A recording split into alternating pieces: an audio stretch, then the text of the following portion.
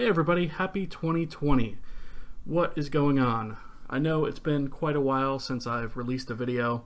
The primary reason for that is because I've been trying to figure out what direction I want to take the channel, what kind of content I want to make going forward. So I didn't necessarily want the entire focus of the channel to be based around one series. The game engine tutorial went on for quite some time and I'm happy with the way it came out, but it's not necessarily the direction I want to take the channel as a whole. I do want to explore some other things with you guys as well.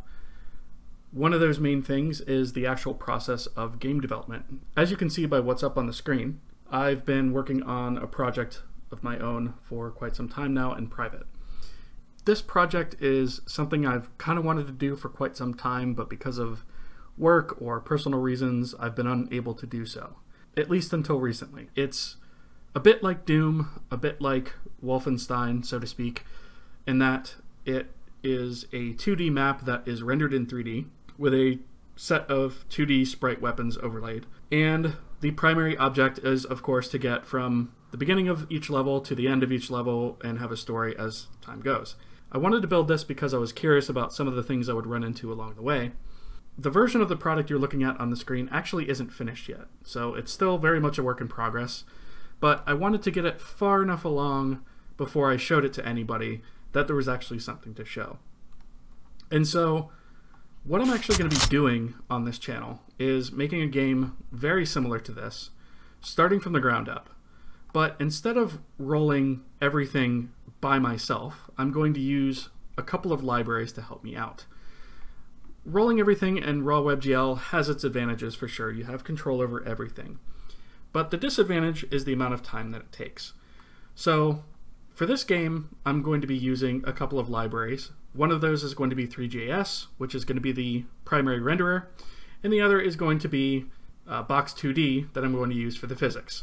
So I'm not 100% sure whether I want to release this version of it and then go back and rebuild it with you guys or start it from scratch, because there are a couple of things that I learned while I was building this that maybe could be done in a better way. So I think probably what I'm going to wind up doing is at some point putting this version of the project aside and re-implementing all of this with you guys on this channel.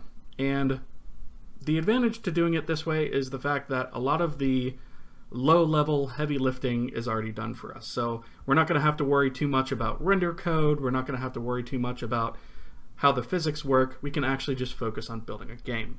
Along with building a game, of course, comes an editor. So I've prototyped a quick editor here. For those of you who are familiar with Wolfenstein's top-down editor, this will look very familiar to you. It's a 2D map that simply defines a ceiling, floor, and walls, and then lights. So you can see here, this is how the textures are actually assigned. And here is what the lights look like. So this basically controls the lighting per individual sector. This is the collision, if I just turn these other layers off. So this is what the collision looks like. The pink tiles are tiles that collide. The blue tiles are the tiles that are in open area. And the black tiles are tiles that have nothing in them. And there's also this entities layer here, which I actually don't have, but entities are things like player spawns, weapon pickups, keys, things of that nature. So items such as these things that are sitting on the ground would be an example of those. So we're going to be building not only a game, but the tool set to go with that game. And I want to build this from scratch with you guys because I feel like it would be a good learning experience on working on an actual product and not so much working on just building an engine. So all of that being said, there's two directions that I could go with this. I could either make all of the individual sessions done as live streams, where every so often I would actually live stream the development process, or I could record the videos as I've always done, edit them down and make them shorter so that it doesn't take quite as much time to get through it. What I would like to know from you guys is which version of that you guys would prefer. I haven't started recording anything yet. I've only done the development on this version of the product that you guys have seen so far. And so whenever we actually start this, we are going to be starting from absolutely nothing, and that includes project creation. So all of that being said, let me know what you guys think.